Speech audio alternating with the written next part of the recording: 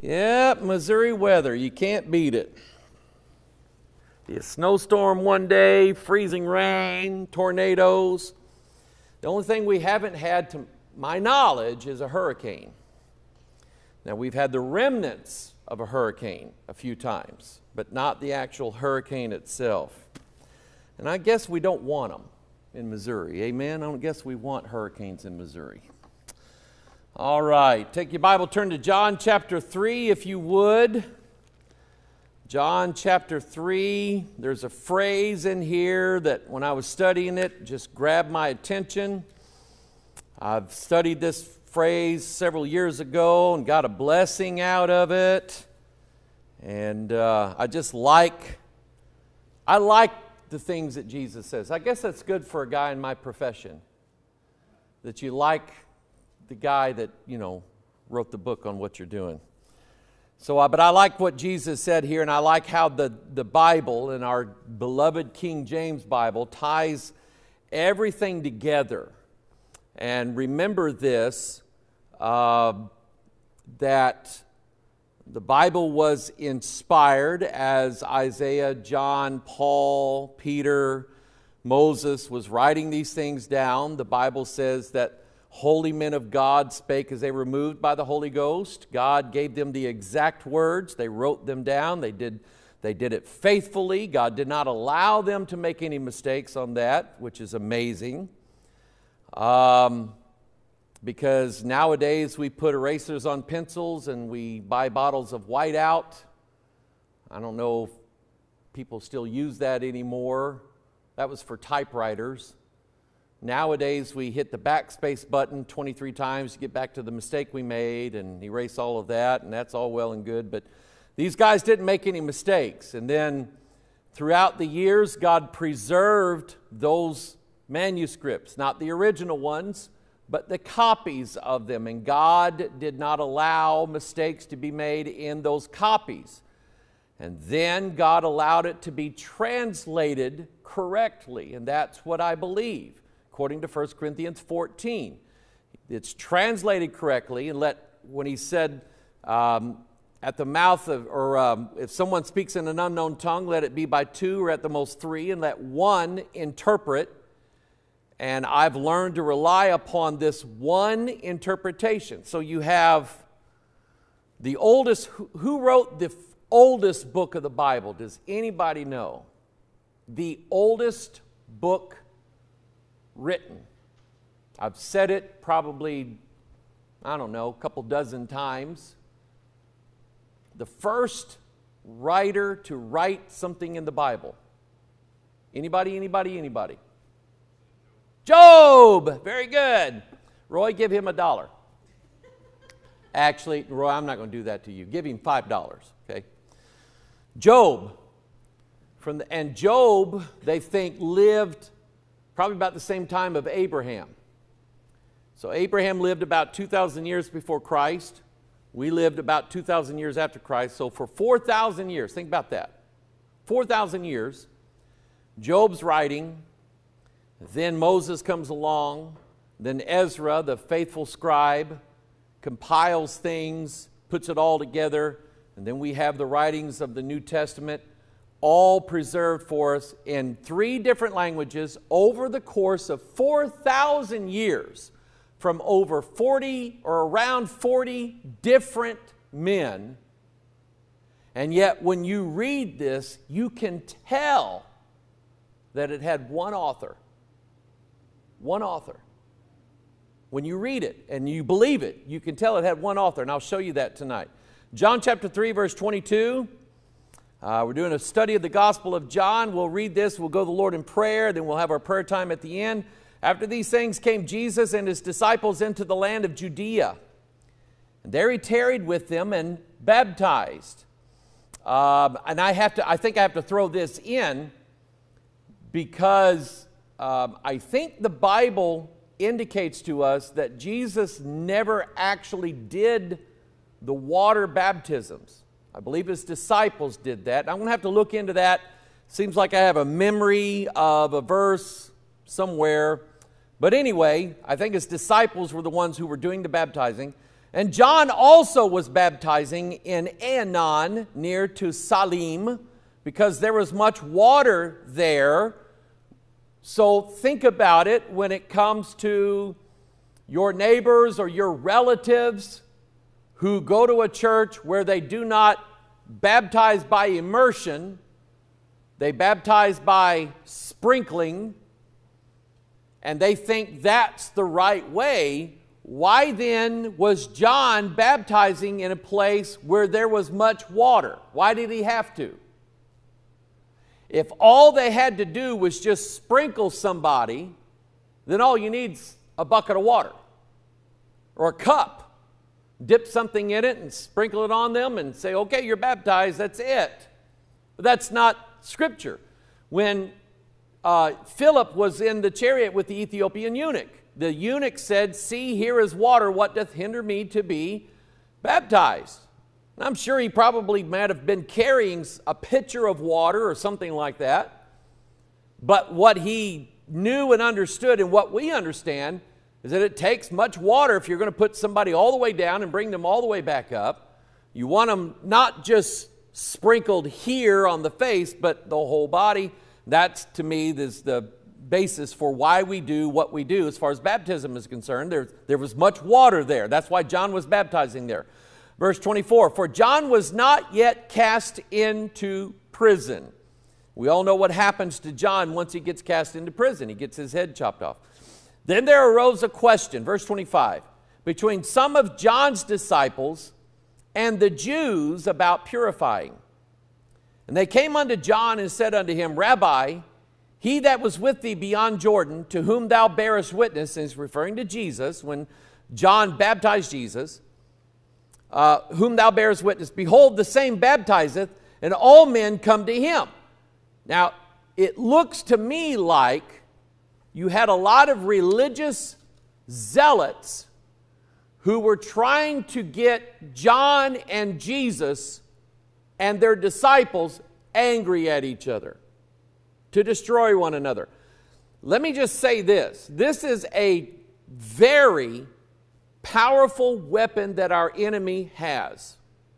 And that is taking people who are unified and destroying that unity by stirring up strife. What was one of the 7 things that the book of Proverbs said, 7 things on abomination to God? He that soweth discord among brethren. Somebody who goes to one group and says, I'm your friend, and oh, I love you guys, and then that other group over there, boy, you ought to hear how they talk about you. Oh, they tear you down, they cut you down, and all that, especially that girl over there. And then she'll wait till this group starts talking about all those people over there. And then when they're not looking, she goes over to that group, stirs it up over there. And I've seen that. We had a Christian school here. I've seen it happen. And I just go, I don't get that. But that's how some people are. That's what's happening here. The devil is behind this, and he's trying to stir up discord between John and Jesus. And so he says, verse 27, John answered and said, a man can receive nothing except it be given him from heaven. You underline that in your Bible. The clothes you're wearing right now, the food that you ate, the shoes that you have, the air that you're breathing, the blood that runs through your veins, the house that you live in, the knowledge that you have, the salvation that you have, the faith that you have, the grace that you have, the forgiveness of your sins that you have, all of those things came to you as a free gift from God to you from heaven. Every one of them. And then he said, so John basically, I think he gets it. I think he knows that they're trying to stir up. And he said, what do you think, I'm like trying to beat Jesus at something? You think I'm, trying to build a bigger religion than he, or get more followers than he has? Is that what you think? And John is saying, anything that I've done and any blessing that I have shared with anybody did not come from me. It came from God, from heaven, and it happened to have come through me. but I'm not the originator of the blessings. You remember that. Next time you start getting a little proud about who you are, what you believe, what you stand for, and so on, start thinking about that. And he says, man can receive nothing except to be given him from heaven. And he says in verse 28, ye yourselves bear me witness that I said, I am not the Christ. See, that's what's at the core of this. I'm not the Christ, but that I am sent before him. And he that hath the bride is the bridegroom. And John is like, I'm not the bridegroom.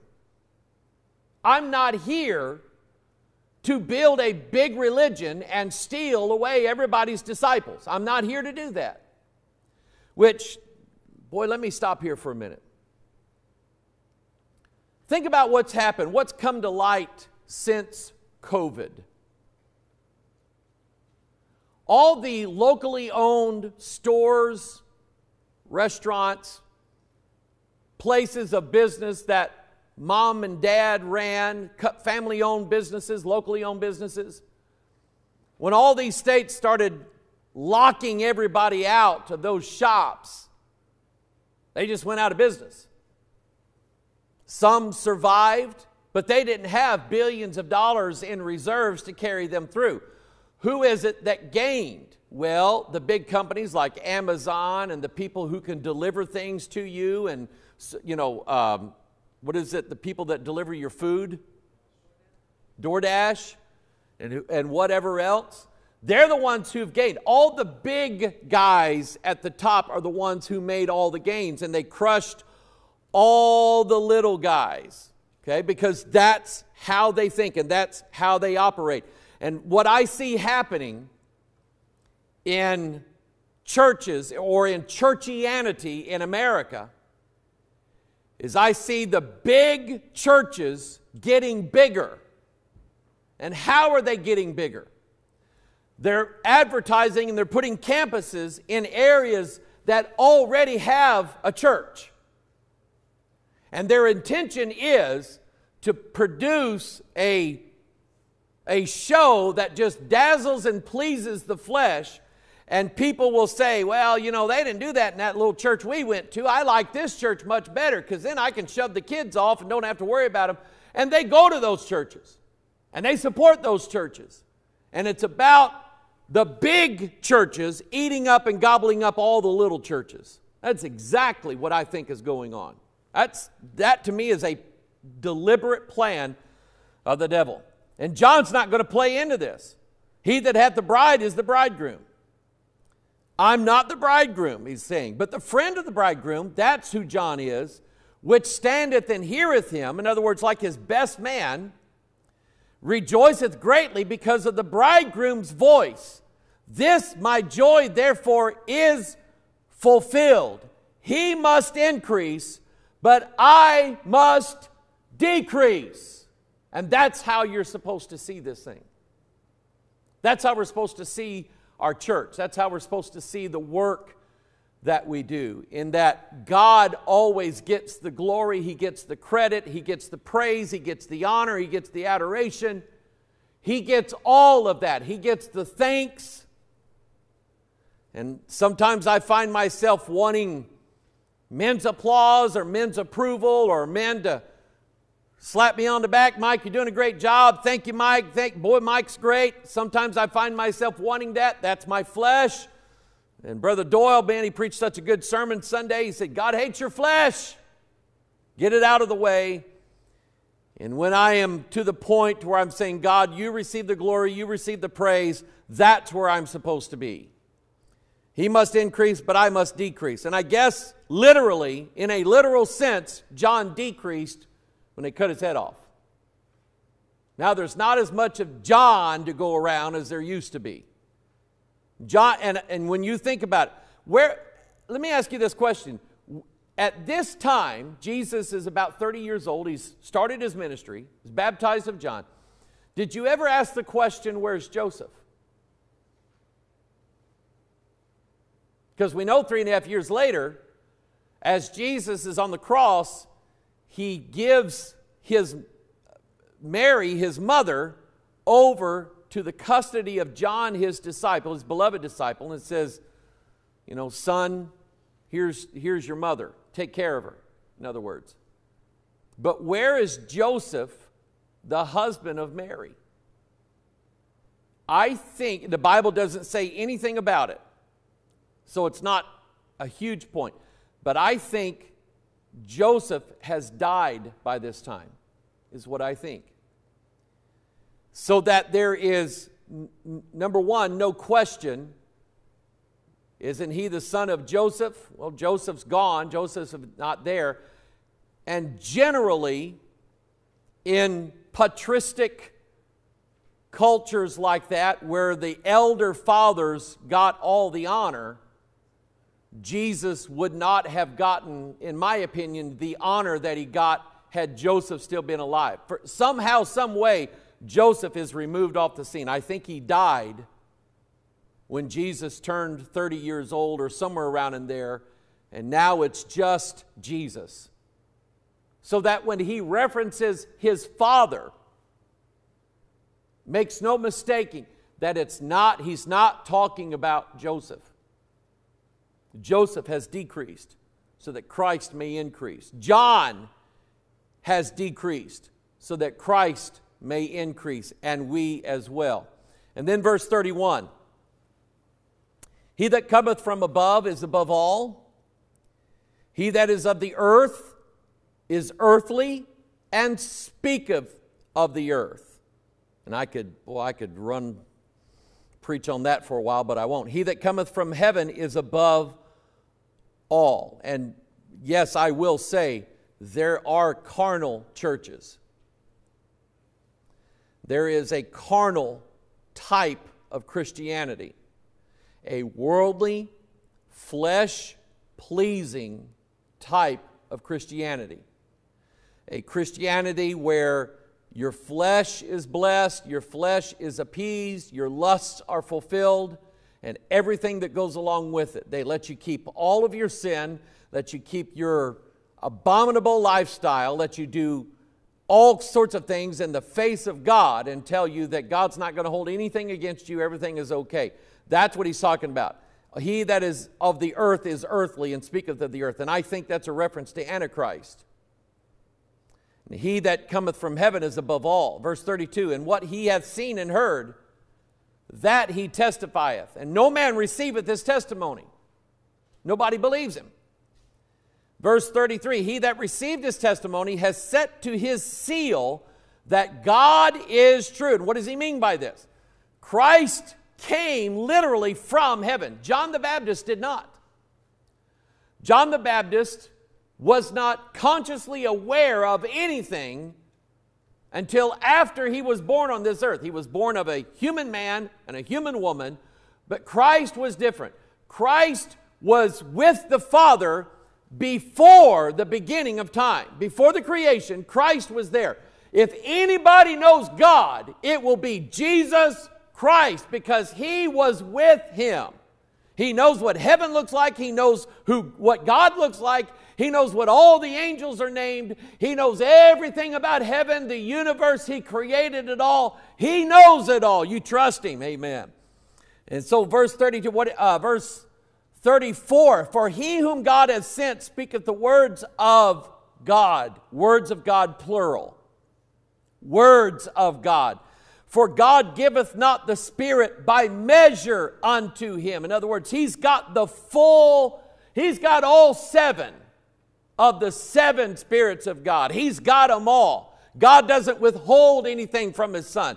Then he said, the Father loveth the Son, and hath given all things into his hand. I have that underlined, because that's where we're going.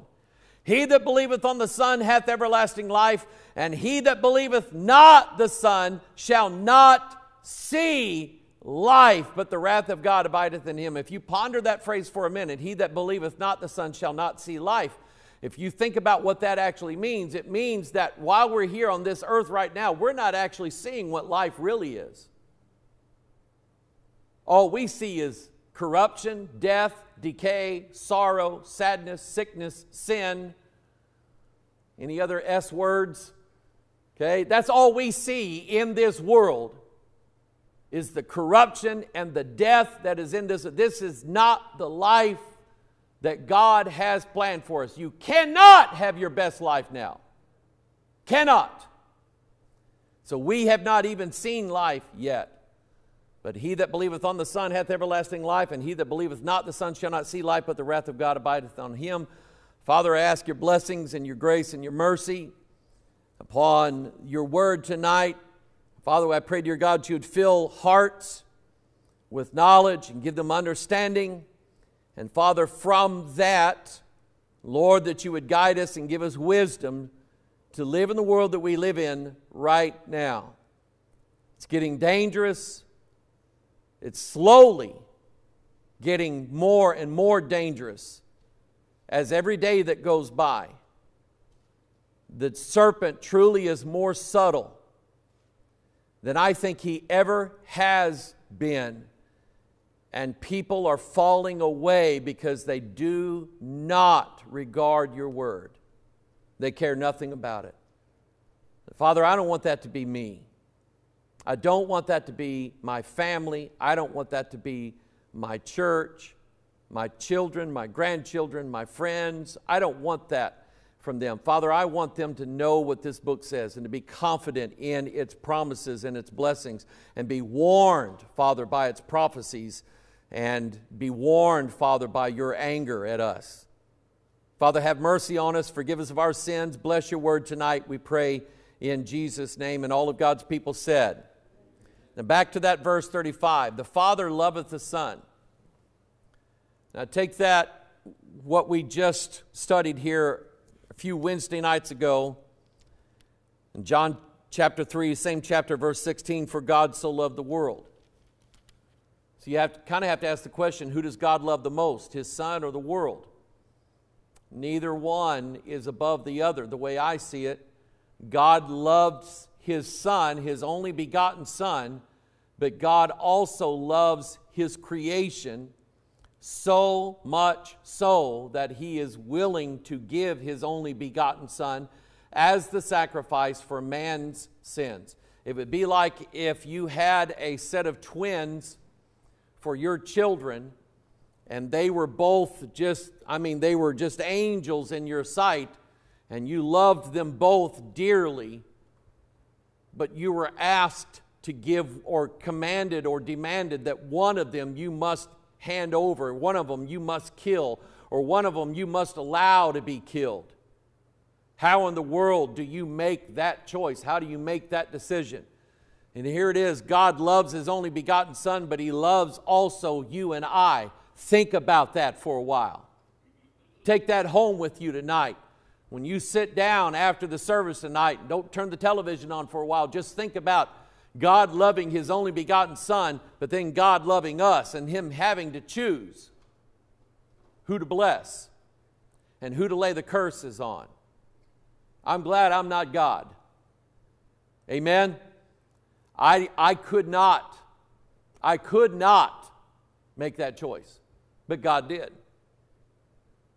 When you consider what was done for you, it should cause you to say, thank you, God, for saving me, for protecting me, for abiding with me. The one Son, Jesus, was the good Son. He never did anything wrong. We're the black sheep of the family. We did everything wrong. And aren't you glad that we have a brother in Jesus who didn't say, Dad, they don't deserve it. Our brother, our friend, our Savior, our Lord, our King said, Father, I'll do it. That'll bless you, amen? The Father loved the Son, and hath given, and I want you to underline this phrase, all things. Now, I've talked about that for years. You remember it, Melissa, okay? All things. And I can't remember when that just reached out and grabbed me. It's been years ago. But I've studied this over and over again, and I love this phrase, all things. Who can think of a verse in the Bible that has the phrase, all things in it? Let me ask the question differently. Who is awake can think of a verse that has the phrase, all things in it? Go. Yes. I can do all things through Christ, which strengtheneth me. There's more. In fact, there's 220 of them. So I need to hurry because I got 220 points in my message tonight. Not really. But I want us to look at this first, get this picture. The Father loveth the Son and hath given all things into his hand. Now, is there anything that he's left out? No, if he says all things, he means all things. Now, some might say, oh, let's see here, turn to Matthew 24.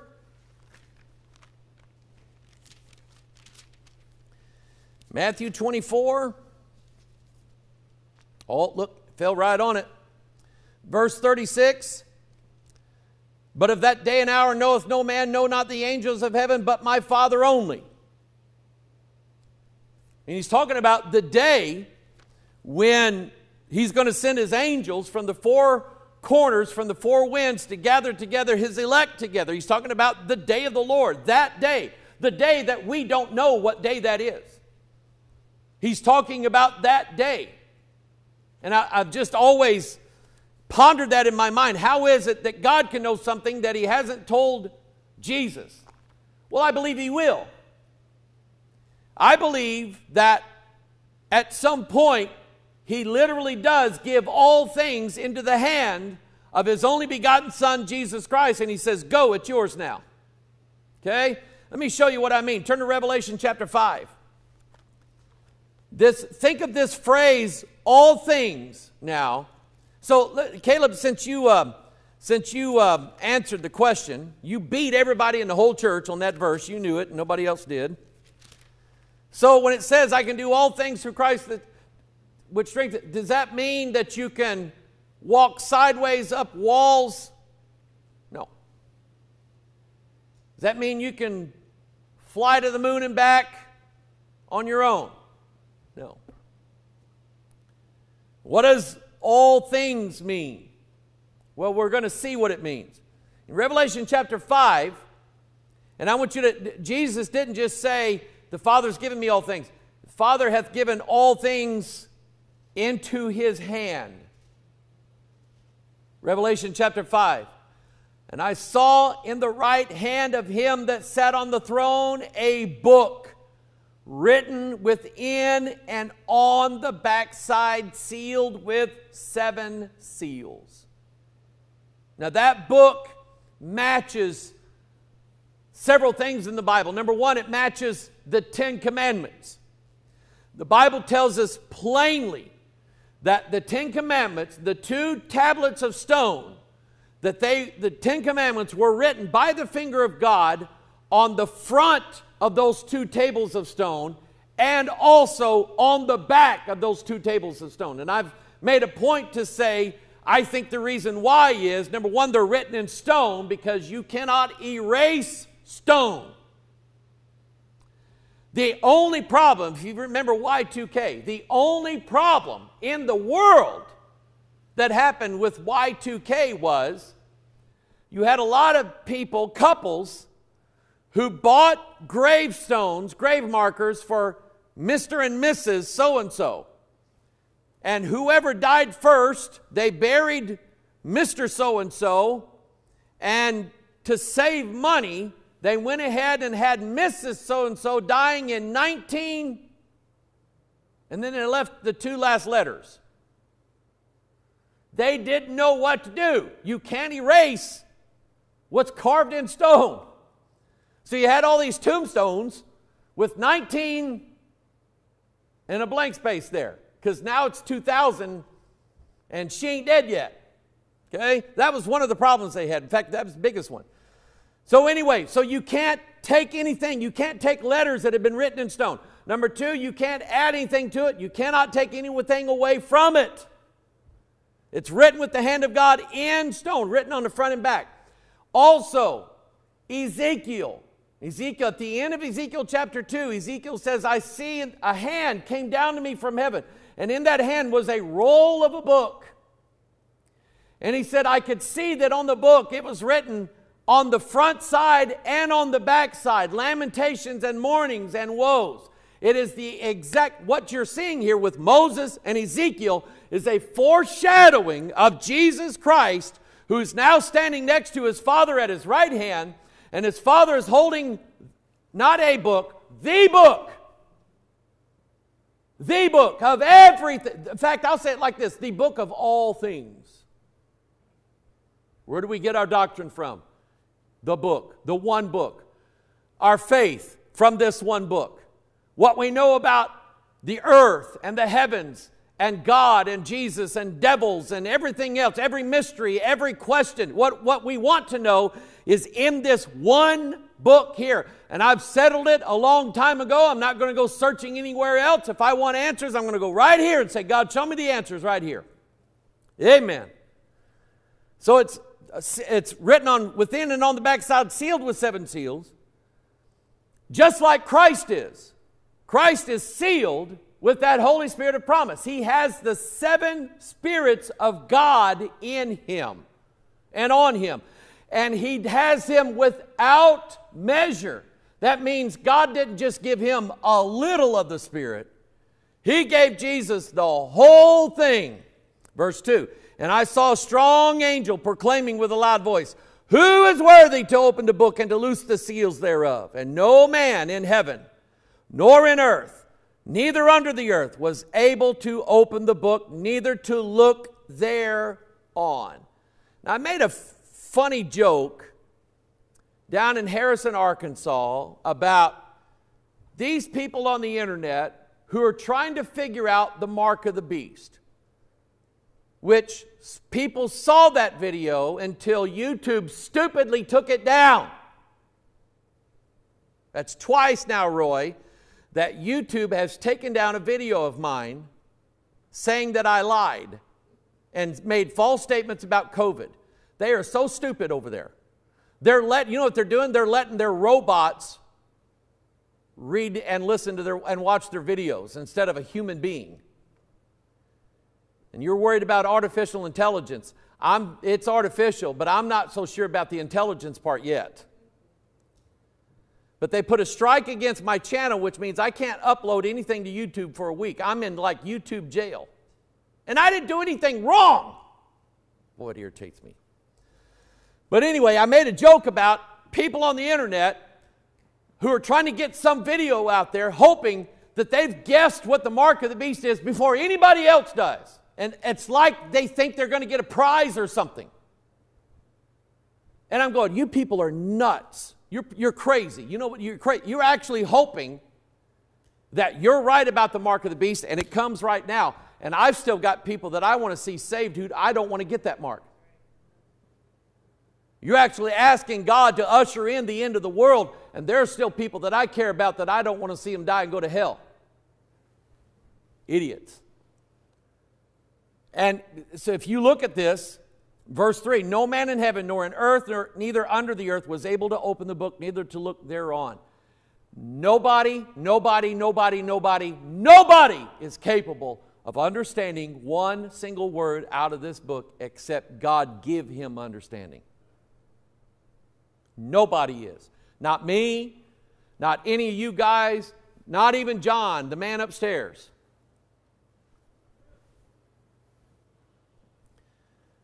And I wept much.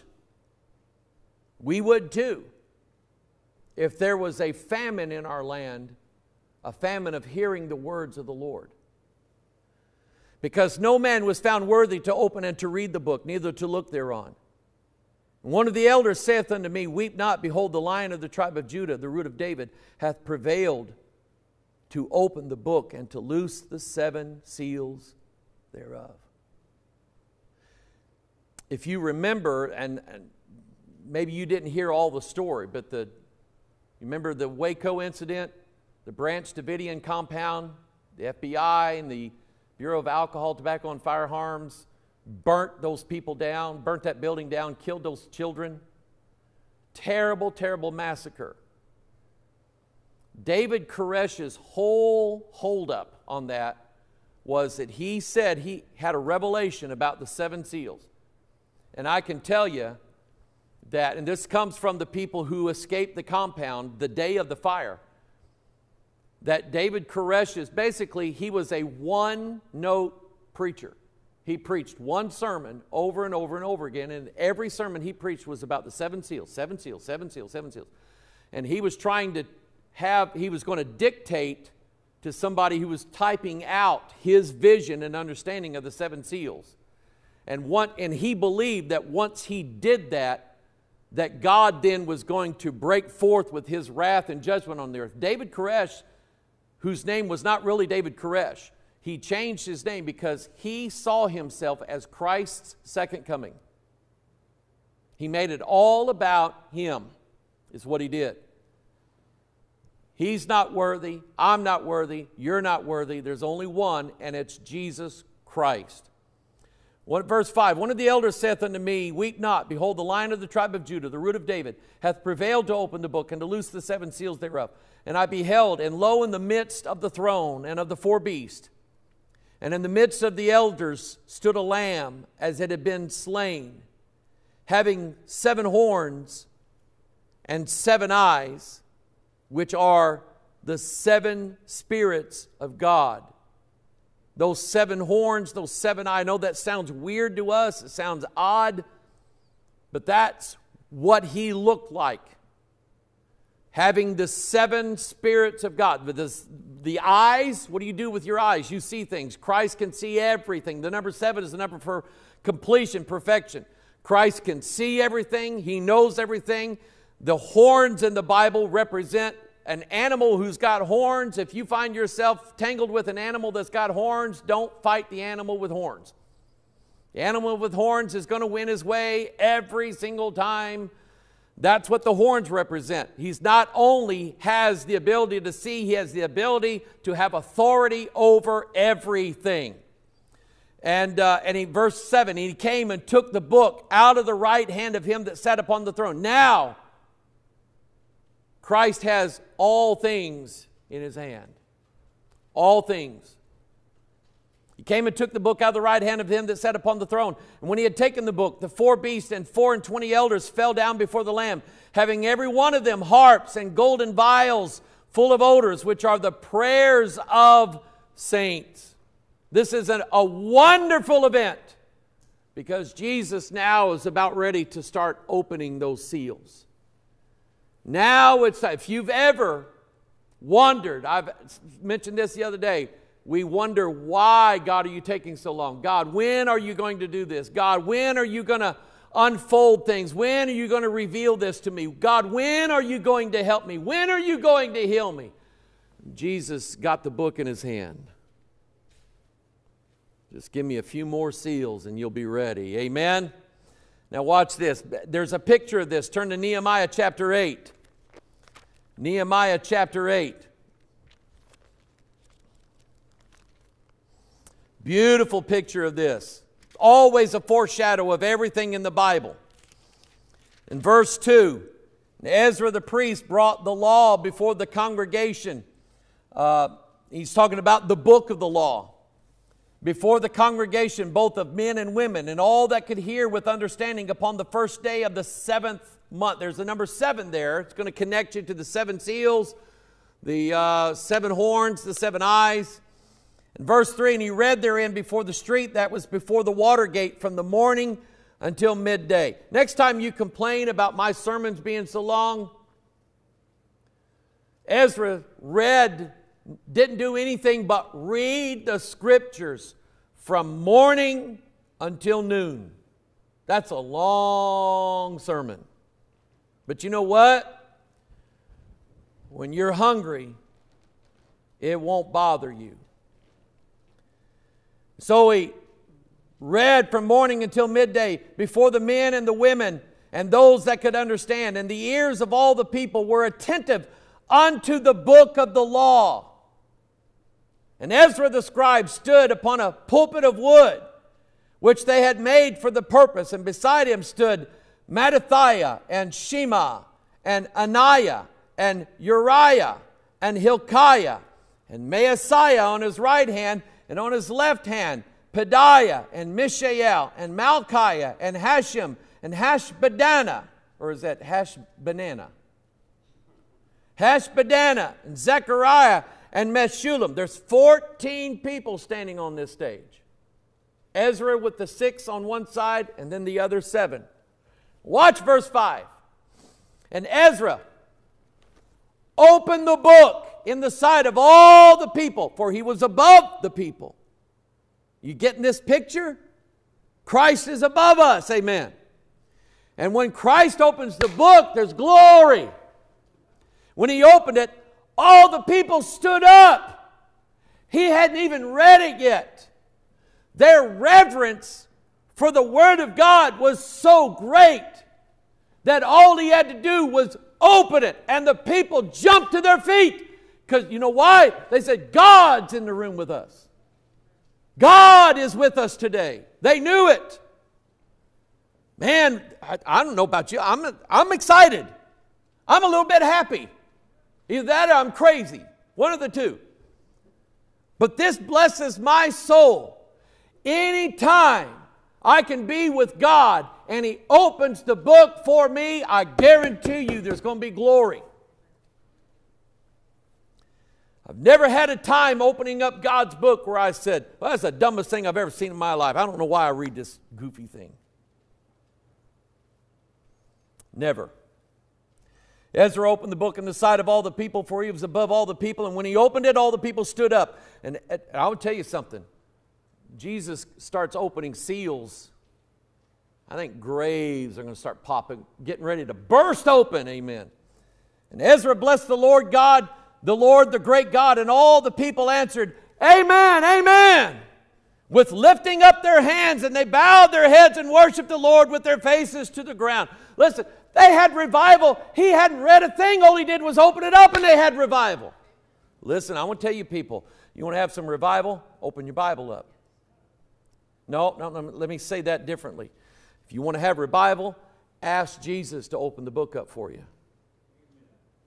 You can't do it on your own. We've got people in this church never made it past 8th grade. And yet they're the smartest, wisest, most learned people in the world because Jesus opened the book for them and to them. And I've asked you before, do you believe God created the universe in 6 days, 6,000 years ago? You're smarter than Bill Nye, the science guy. You're smarter than, who's that Japanese guy they always have on the news all the time? Ichio Kaku. They always bring in physicists and astronomers and smart people and ask them all these serious questions. Just ask a born-again, Bible-believing Christian. He'll quote Scripture for you. Amen? There's power in this book. Right here in your Old Testament is a picture of the book being opened, like you see in Revelation 5. There's another picture. Turn to Luke 4. Luke 4. I love this one. I love this. In fact, the picture of Moses, as I mentioned before, the tablets were written on both sides, so that also is a picture of Christ coming down from heaven with the book in his hand, and it's his authority to rule. When Moses ruled over the Israelites, he did not make up the rules as he went. Those rules and laws were given to him by God, and he wrote them down. The 10 Commandments, God wrote himself. And then the rest of the law, like the sacrifices and the Sabbath days and all that stuff, Moses wrote out, hearing from God, and wrote it all out. Moses' authority and his ability to rule over those people was given to him by God by way of the book. I'll tell you something. Somebody in this church called me here a while back, And they were, they're asking me about the election, and they were kind of upset like, a lot of people were. And he said, Pastor Mike, what are we going to do? This guy, he's the president now, and I don't trust him. I think he's going to steal the country. I think he's stealing money and this and that and the other. And he said, I just don't know what to think. And I said, well, think about what our country is. Is he the king? No. Is he God? No. We live in a constitutional representative republic. There is not one man or woman in this country who actually bears rule and gives all the rules. We actually follow a system of government that's written into a constitution that's not easily changed. And I said, think of it that way. If you still believe in the Constitution, then let that be your government. He said, hey, I like that.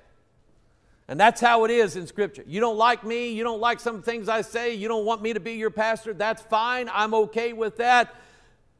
But let the book rule over your life. Amen? Luke chapter 4, verse 16, he came to Nazareth where he had been brought up. And as his custom was, he went into the synagogue on the Sabbath day and stood up for to read. And there was delivered unto him the book of the prophet Esaias, which is Isaiah. 66 chapters in Isaiah, 66 books in the Bible. You're getting the whole picture right here. Jesus is acting this out in front of everybody. And I just think there had to be some guy there who had just read Nehemiah the day before. And he sees Ezra opening the book, and all the people stood up to read. And here's Jesus taking the book of Isaiah and opening up and reading it. And he's probably going, wow, I just read this. I wonder, is that our Savior? Is that our Messiah? And so it was the book of Isaiah. And he says, when he had opened the book, there it is. He alone is worthy to open the book. When he opened the book, he found the place where it was written, the Spirit of the Lord is upon me, because he hath anointed me to preach the gospel to who? The poor. Brother Sam showed us the poor people in India. I guarantee you those people are hungry, starving to death, not just for rice. They're starving to death for somebody to love them. Wouldn't it be great to help that man, give them the love of Jesus? Somebody say amen. And he hath anointed me to preach the gospel to the poor. He has sent me to heal the brokenhearted, to preach deliverance to the captives, recovering of sight to the blind, to set at liberty them that are bruised, and to preach the acceptable year of the Lord. And he closed the book. Because what follows after that in Isaiah wasn't ready to be fulfilled. What follows after that says, and the day of vengeance of our God. Jesus didn't come the first time to bring the vengeance of God. He came the first time to bring the salvation of God, the love of God, the mercy of God, the tenderheartedness of God, the compassion of God. That's what he came the first time to bring to this world. The second time he's coming, he's bringing the wrath of God to this and the vengeance of God. But he closes the book right here. And it says, he closed the book and gave it again to the minister and sat down. And the eyes of all them that were in the synagogue were fastened on him. And he began to say unto them, this day is this scripture fulfilled in your ears. You see, he was claiming to be the fulfillment of Bible prophecy. He's either the most arrogant jerk that there is in the world, or he's the Son of God who is fulfilling Bible prophecy. Amen. So he closes the book and says, this is fulfilled this day in your ears. And let me just say, we're going to close in a little bit, but let me just say to you, and those of you here, those of you online, you've been praying about something. You've been asking God for something. You've been pleading with God for some kind of help, some kind of aid, God to do something in your life. I've been there, and I'll be there again. I think maybe God wanted me to say to you that, I don't know who this is for, but some of you, God is saying, this day is this scripture fulfilled in your ears. Now I said it, Boom, there it is. Don't know who it's for. Don't know what it's about. But whatever you're praying for, whatever you're asking God for, whatever blessing that you absolutely need and you don't want to live another day without it, one of these days, God's going to say to you, this day is this scripture fulfilled in your ears. And I mean, you'll shout, you'll cry, you'll weep, you'll get happy. I've done that before too. Let me give you an example where we're going when we meet together next Wednesday night. Matthew 11, here's the phrase, all things. Look this phrase up in your Bible. When you get home, put it in your Pure Bible Search software and look it up. Matthew 11:27. Here's, in fact, 1, 2, 3, 4, 5 places that I could find where Jesus is showing us all things are delivered unto me of my Father. How many things? All things. And no man knoweth the Son but the Father. Neither knoweth any man the Father save the Son, and he to whomsoever the Son will reveal him. Everything that you know about God, it came to you from Jesus Christ, the Word of God. Everybody in this world thinks they know who God is, or they think they know God. They have a version of God that they worship, that they dwell on. They've maybe crafted their own God, but you don't know God unless you know God through God, who is Jesus Christ. Luke 10:22, all things are delivered to me of my Father. And no man knoweth who the Son is but the Father, and who the Father is but the Son, and he to whom the Son will reveal him. John chapter 5, verse 20, for the Father loveth the Son. And this is, it's almost like he's repeating himself. This is in John chapter 5. For the Father loveth the Son, and sheweth him all things that himself doeth. God's not keeping anything now a secret from Jesus. And he will show him greater works than these, that you may marvel. And I've said this before, and I believe this. I believe that the days that are ahead of us are better than the days behind us.